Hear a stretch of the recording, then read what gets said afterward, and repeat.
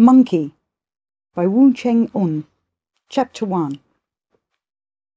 There was a rock that since the creation of the world had been worked upon by the pure essences of heaven and the fine saviours of earth, the vigour of sunshine and the grace of moonlight, till at last it became magically pregnant, and one day split open, giving birth to a stone egg, about as big as a playing ball.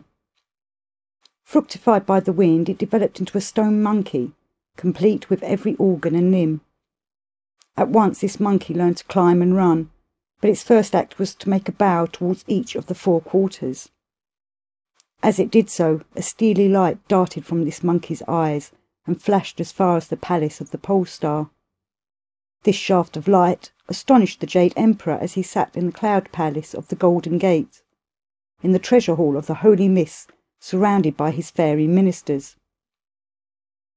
Seeing this strange light flashing, he ordered Thousand League Eye and Down the Wind Ears to open the gate of the southern heaven and look out. At his bidding, these 2 captains went out to the gate and looked so sharply and listened so well that presently they were able to report, "This steely light comes from the borders of the small country of Ola that lies to the east of the holy continent, from the mountain of flowers and fruit. On this mountain is a magic rock which gave birth to an egg. This egg changed into a stone monkey, and when he made his bow to the 4 quarters, a steely light flashed from his eyes with a beam that reached the palace of the pole star. But now he is taking a drink, and the light is growing dim." The Jade Emperor condescended to take an indulgent view. "These creatures in the world below," he said, "were compounded of the essence of heaven and earth, and nothing that goes on there should surprise us."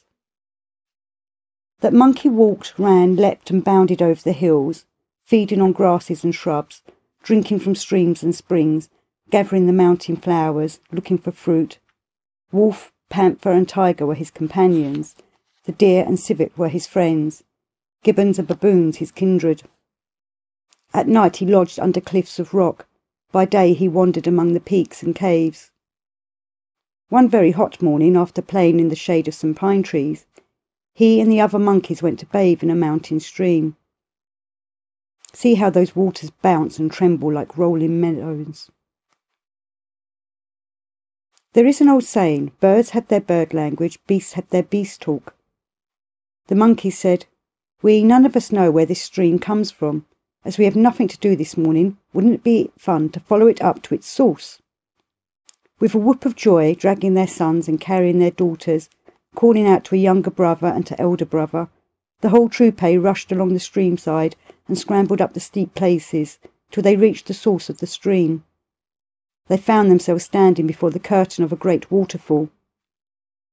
All the monkeys clapped their hands and cried aloud, lovely water, to think that it starts far off in some cavern below the base of the mountain and flows all the way to the great sea. If any of us were bold enough to pierce that curtain, get to where the water comes from, and returned unharmed, we would make him our king." 3 times the call went out, when suddenly one of them leapt from among the throng and answered the challenge in a loud voice. It was the stone monkey. "I will go," he cried, "I will go." Look at him, he screws up his eyes and crouches. Then at one bound he jumped straight through the waterfall. When he opened his eyes and looked about him, he found that where he had landed there was no water. A great bridge stretched in front of him, shining and glinting. When he looked closely at it, he saw that it was made all of burnished iron.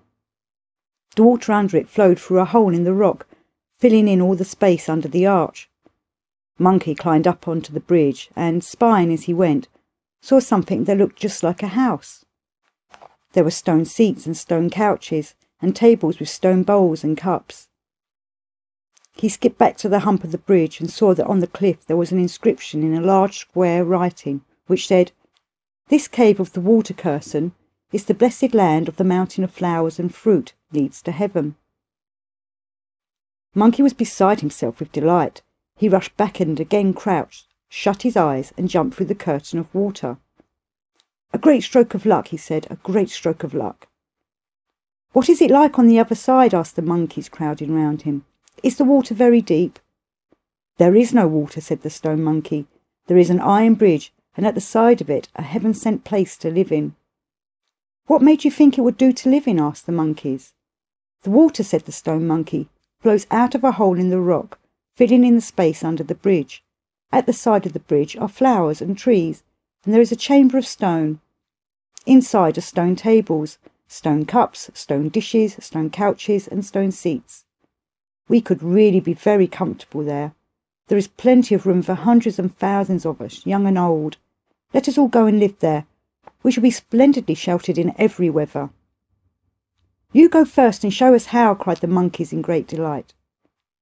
Once more he closed his eyes and was through at one bound. "Come along, all of you," he cried. The bolder of them jumped at once. The more timid stretched out their heads and then drew back, scratched their ears, rubbed their cheeks, and then with a great shout the whole mob leapt forward. Soon they were all seizing dishes and snatching cups, scrambling to the hearth or fighting for the beds, dragging things along or shifting them about, behaving indeed as monkeys with their mischievous nature might be expected to do, never quiet for an instant, till at last they were thoroughly worn out. The stone monkey took his seat at the head of them and said, "Gentlemen, with one whose word cannot be trusted, there is nothing to be done. You promised that any of us who managed to get through the waterfall and back again should be your king. I have not only come and gone and come again, but also found you a comfortable place to sleep, put you in the enviable position of being householders. Why do you not bow down to me as your king?" Thus reminded, the monkeys all pressed together the palms of their hands and prostrated themselves, drawn up in a line according to age and standing, and bowing humbly they cried, "Great King, 1,000 years." After this the stone monkey discarded his old name and became king, with the title Handsome Monkey King. He appointed various monkeys, gibbons, and baboons to be his ministers and officers. By day they wandered about the mountains of flowers and fruit. At night they slept in the cave of the water curtain. They lived in perfect sympathy and accord, not mingling with bird or beast, in perfect independence and entire happiness.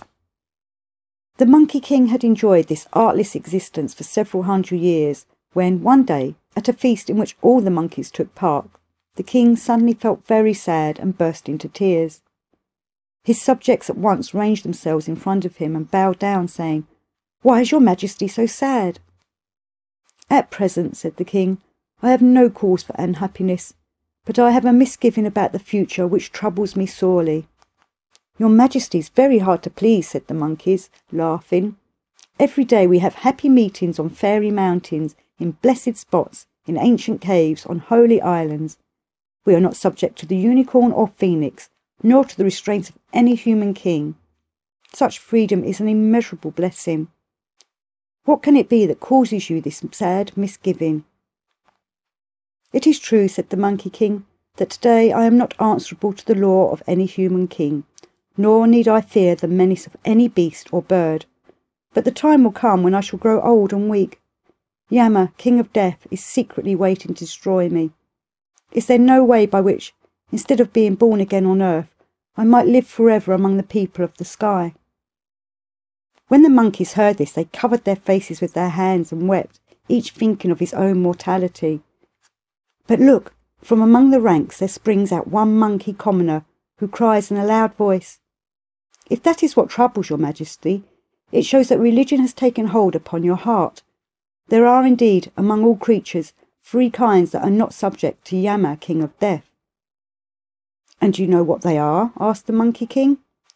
"Buddhas, immortals, and sages," he said. "These 3 are exempt from the turning of the wheel, from birth and destruction. They are eternal as heaven and earth, as the hills and streams." "Where are they to be found?" asked the Monkey King. "Here on the common earth," said the monkey, "in ancient caves among enchanted hills." The king was delighted with this news. "Tomorrow," he said, "I shall say goodbye to you, go down the mountain, wander like a cloud to the corners of the sea, far away to the end of the world, till I have found these 3 kinds of immortal. From them I will learn how to be young forever and escape the doom of death." This determination it was that led him to leap clear of the toils of reincarnation and turned him at last into the great monkey sage, equal of heaven. The monkeys clapped their hands and cried aloud, "Splendid, splendid! Tomorrow we will scour the hills for fruits and berries and hold a great farewell banquet in honour of our king." Next day they duly went to gather peaches and rare fruits, mountain herbs, yellow sperm, tubers, orchids, strange plants and flowers of every sort, and set out the stone tables and benches, laid out fairy meats and drinks. They put the Monkey King at the head of the table and ranged themselves according to their age and rank. The pledge cup passed from hand to hand. They made their offerings to him of flowers and fruit. All day long they drank, and next day their king rose early and said, "Little ones, cut some pine wood for me and make me a raft, then find a tall bamboo for pole, and put together a few fruits and such like. I am going to start." He got onto the raft all alone and pushed off with his might, speeding away and away, straight out to sea, till favoured by a following wind, he arrived at the borders of the southern world. Fate indeed had favoured him. For days on end, ever since he set foot on the raft, a strong south-east wind blew and carried him at last to the north-western bank, which is indeed the frontier of the southern world. He tested the water with his pole and found that it was shallow, so he left the raft and climbed ashore. On the beach were people fishing, shooting wild geese, scooping oysters, draining salt. He ran up to them and for fun began to perform queer antics which frightened them so much that they dropped their baskets and nets and ran for their lives. One of them, who stood his ground, Monkey caught hold of, and ripping off his clothes found out how to wear them himself, and so dressed up went prancing through towns and cities, in market and bazaar, imitating the people's manner and talk. All the while his heart was set only on finding the immortals, and learning from them the secret of eternal youth. But he found the men of the world all engrossed in the quest of profit or fame. There was not one who had any care for the end that was in store for him. So Monkey went looking for the way of immortality, but found no chance of meeting it. For 8 or 9 years he went from city to city and town to town, till suddenly he came to the Western Ocean. He was sure that beyond this ocean there would certainly be immortals, and he made for himself a raft like the one he had before. He floated on over the Western Ocean till he came to the Western Continent, where he went ashore, and when he had looked about for some time, he suddenly saw a very high and beautiful mountain, thickly wooded at the base. He had no fear of wolves, tigers, or panthers, and made his way up to the very top. He was looking about him when he suddenly heard a man's voice coming from deep amid the woods. He hurried towards the spot and listened intently. It was someone singing, and these were the words that he caught. "I hatch no plot, I scheme no scheme, fame and shame are one to me. A simple life prolongs my days, those I meet upon my way are immortals one and all, who from their quiet seats expound scriptures of the yellow court." When Monkey heard these words he was very pleased. "There must then be immortals somewhere hereabouts," he said. He sprung deep into the forest, and looking carefully saw that the singer was a woodman who was cutting brushwood. "Reverend Immortal," said Monkey, coming forward, "your disciple raises his hands." The woodman was so astonished that he dropped his axe. "You have made a mistake," he said, turning and answering the salutation. "I am only a shabby, hungry woodcutter. What makes you address me as an immortal?" "If you are not an immortal," said Monkey, "why did you talk of yourself as though you were one?" "What did I say?" asked the woodcutter, "that sounded as though I were an immortal?" "When I came to the edge of the wood," said Monkey, "I heard you singing. Those I meet upon my way are immortals, one and all, who are from their quiet seats expound the scriptures of the yellow court." "Those scriptures are secret Taoist texts. What can you be but an immortal?" "I won't deceive you," said the woodcutter. "That song was indeed taught to me by an immortal, who lives not very far from my hut. He saw that I have to work hard for my living and have a lot of troubles, so he told me when I was worried by anything to say to myself the words of that song. This, he said, would comfort me and get me out of my difficulties. Just now I was upset about something, and so I was singing that song. I had no idea that you were listening." "If the immortal lives close by," said Monkey, "how is it that you have not become his disciple? Wouldn't it have been as well to learn from him how never to grow old?" "I have a hard life of it," said the woodcutter. "When I was 8 or 9 I lost my father. I had no brothers and sisters, and it fell upon me alone to support my widowed mother. There was nothing for it but to work hard early and late. Now my mother is old, and I dare not leave her. The garden is neglected. We have not enough either to eat or wear. The most I can do is to cut 2 bundles of firewood, carry them to market, and with the penny or 2 that I get, I buy a few handfuls of rice, which I cook myself and serve to my aged mother.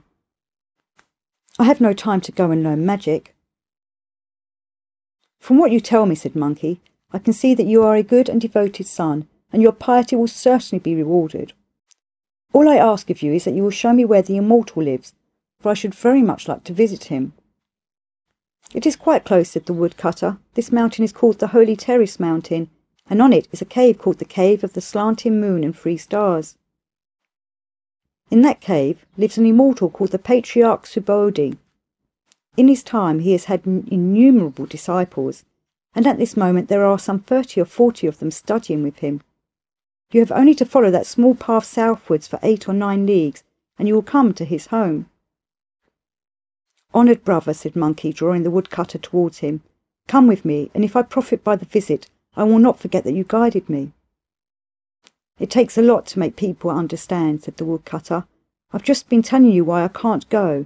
If I went with you, what would become of my work? Who would give my old mother her food? I must go on cutting my wood, and you must find your way alone." When Monkey heard this, he saw nothing for it but to say goodbye. He left the wood, found the path, went uphill for some 7 or 8 leagues, and sure enough found a cave dwelling, but the door was locked. All was quiet. There was no sign of anyone being about. Suddenly he turned his head and saw on top of the cliff a stone slab about 30 feet high and 8 feet wide. On it was an inscription in large letters saying, "Cave of the Slanting Moon and 3 Stars on the Mountain of the Holy Terrace." "People here," said Monkey, "are certainly very truthful. There really is such a mountain and such a cave." He looked about for a while, but did not venture to knock at the door. Instead, he jumped up into a pine tree and began eating the pine seed and playing among the branches. After a time he heard someone call. The door of the cave opened, and a fairy boy of great beauty came out, in appearance utterly unlike the common lads that he had seen till now. The boy shouted, "Who is making a disturbance out there?" Monkey leapt down from his tree, and coming forward said with a bow, "Fairy boy, I am a pupil who has come to study immortality. I should not dream of making a disturbance." "You, a pupil?" said the boy, laughing. "To be sure," said Monkey. "My master is lecturing," said the boy, "but before he gave out his theme, he told me to go to the door, and if anyone came asking for instruction, I was to look after him. I suppose he meant you." "Of course he meant me," said Monkey. "Follow me this way," said the boy. Monkey tidied himself and followed the boy into the cave. Huge chambers opened out before them. They went on from room to room, through lofty halls and innumerable cloisters and retreats, till they came to a platform of green jade, upon which was seated the Patriarch Subodhi, with 30 lesser immortals assembled before him. Monkey at once prostrated himself and bumped his head 3 times upon the ground, murmuring, "Master, master, as pupil to teacher I pay you my humble respects." "Where do you come from?" asked the Patriarch. "First tell me your country and name, and then pay your respects again." "I am from the Water Curtain Cave," said Monkey, "on the mountain of fruit and flowers in the country of Ola." "Go away," shouted the Patriarch. "I know the people there. They're a tricky, humbugging set. It's no good one of them supposing he's going to achieve enlightenment." Monkey, kowtowing violently, hastened to say, "There's no trickery about this. It's just the plain truth I'm telling you." "If you claim that you're telling the truth," said the Patriarch, "how is it that you say you come from Arlo? Between here and there are 2 oceans and the whole of the southern continent. How did you get here?" "I floated over the oceans and wandered over the lands for 10 years and more," said Monkey, "till at last I reached here." "Oh well," said the Patriarch, "I suppose if you came by easy stages, it's not altogether impossible. But tell me, what is your temper?" "I never show temper," said Monkey. "If I am abused, I am not at all annoyed. If I am hit, I am not angry, but on the contrary, twice more polite than before. All my life I have never shown temper." "I don't mean that kind of temper," said the Patriarch. "I mean, what was your family? What surname had they?" "I had no family," said Monkey, "neither father nor mother." "Oh, indeed," said the Patriarch. "Perhaps you grew on a tree." "Not exactly," said Monkey. "I came out of a stone. There was a magic stone on the mountain of flowers and fruit. When its time came, it burst open, and I came out. We shall have to see about giving you a school name, said the patriarch. We have 12 words that we use in these names, according to the grade of the pupil. You are in the 10th grade. What are the 12 words? Asked Monkey. They are wide, big, wise, clever, true, conforming, nature, ocean, lively, aware, perfect, and illumined. As you belong to the 10th grade, the word aware must come in your name. How about aware of vacuity? Splendid, said Monkey, laughing. From now on, let me be called aware of vacuity. So that was his name in religion. And if you do not know whether in the end, equipped with this name, he managed to obtain enlightenment or not, listen while it is explained to you in the next chapter.